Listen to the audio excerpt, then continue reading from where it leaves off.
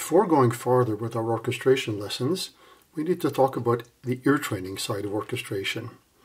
Ideally, every student would have a first-rate orchestra on call to try out every exercise. Since this is obviously impossible, most people these days turn to virtual orchestras, either directly, playing the output of a notation program, or edited and refined in a DAW. Virtual players, like real ones, aren't all the same. At their worst, they sound like machines, rigid and mechanical, and with very little relation to how real musicians would sound. This is like your email program reading a poem by Shakespeare. All the written information is there, but the expressive result is null. With work, orchestral simulation can be done much more musically and realistically, to the point where even experienced musicians can have a hard time knowing that what they're hearing isn't the real thing.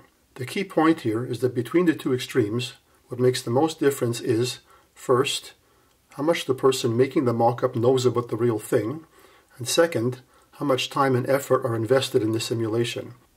Having a good sound library or two helps, but above a very basic level, it is not the main factor. Let's listen to a few examples. Here's a short passage from my first piano sonata, played by a notation program, straight out of the box.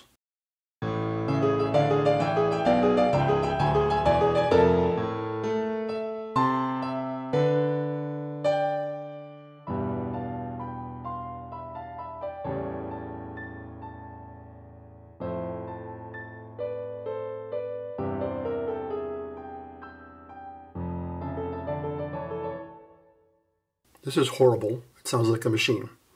The only audible nuance is the difference between the loud and the soft dynamics in measure 15 to 16. Now the same passage, edited in the DAW.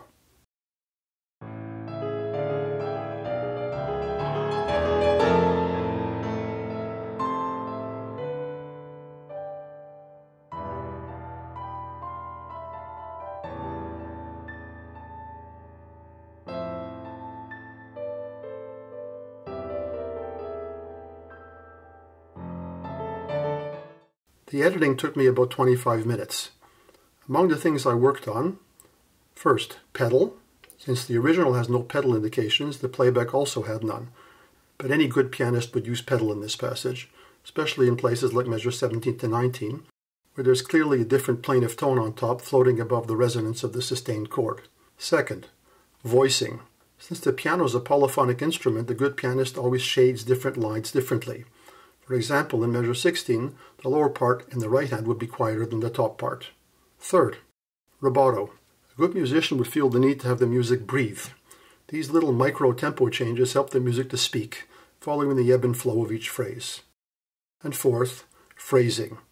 Apart from rubato, phrasing at the piano depends on a lot of subtle differences of volume between successive notes. For example, the triplets in the first bar shouldn't all be equal. Rather, the first note of each group is part of a rising line and needs to be slightly accented. The point here is that unless you have a precise idea of how a real pianist makes music, you can't even begin to approach a musically convincing result. And my edited version above could sound even better with more time and effort. Now let's look at an orchestral example. Here's the final climax of my Fifth Symphony, played by a notation program.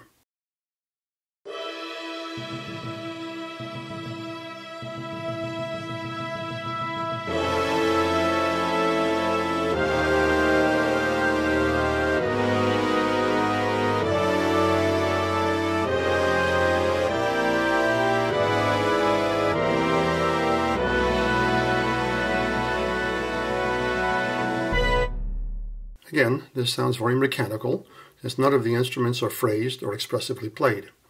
For example, the strings have nowhere near enough vibrato. But even more important for our point of view, the orchestral balance is misleading. In a real-life orchestral performance of a tutti passage like this, the rich resonance of the brass would really be center stage. Here all the families are more or less equal. The notation program doesn't know anything about orchestral balance.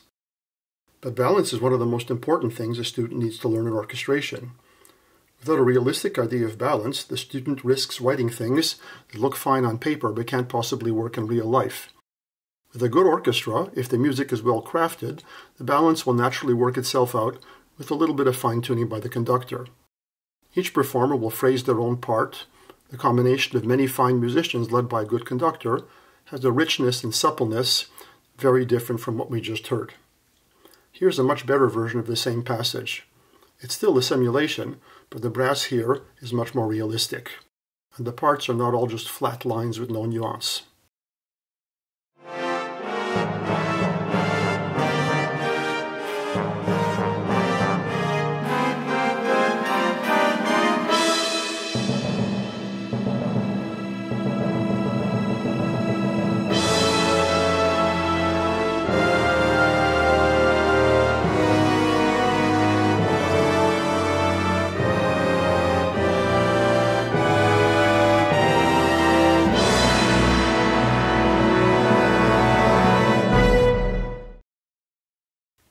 It's important to mention that balance in a studio session recording can be quite different from a live concert. Often, when recording music for a video game or a film, the orchestra is recorded in separate sections with many different mics. For example, just the winds or just the string sustains and so on. This makes possible things that are quite unrealistic in a concert, like for example a low flute solo accompanied by trombones, since here the audio mixer can adjust the balance as desired. This isn't to say that rough computer mock-ups are completely useless. They can be useful to check the harmony, the tempo, and so on. But without a lot of work, they are not going to be a reliable guide to orchestral balance. So how can the student learn about orchestral balance if the raw computer versions can't really be trusted? The answer, obviously, is a combination of score study and listening to live concerts and good recordings, preferably multiple versions of the same piece. Try to notice what all the versions have in common, what stands out most and what's in the background, and also how the sound evolves within a phrase. This will eventually give you a realistic sense of what to aim for in your mock-ups. Then it's up to you how far you want to go with refining them. A good mock-up requires a lot of musical knowledge, just like a good performance. The sounds, the reverb, and so on can be bought, but not the phrasing and the musicality.